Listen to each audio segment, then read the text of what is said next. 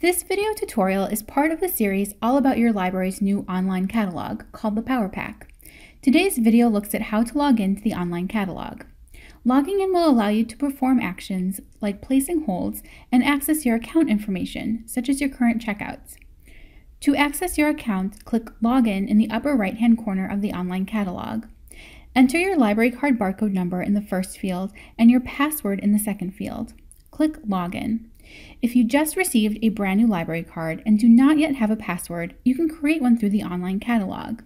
Select the link where it says click or tap here to create a password. You do need your library card barcode number to create a password online. Enter your password once and then a second time to verify. The password must be a minimum of 4 characters. It can have letters or numbers, but no special characters or spaces. Select Create Password when ready. The new online catalog also offers the option of creating a username.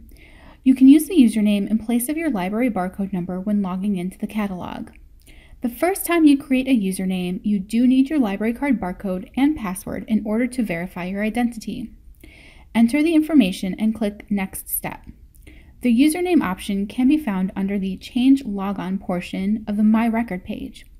Click on the checkbox next to Change Username and enter your desired username.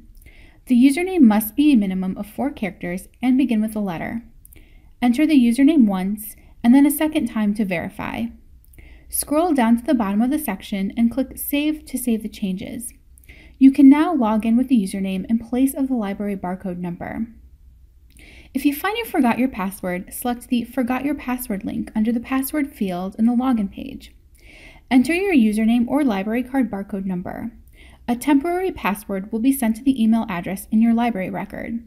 If you do not have an email address on file, please contact your local library and staff can reset your password. This has been a short presentation on logging into your library's online catalog.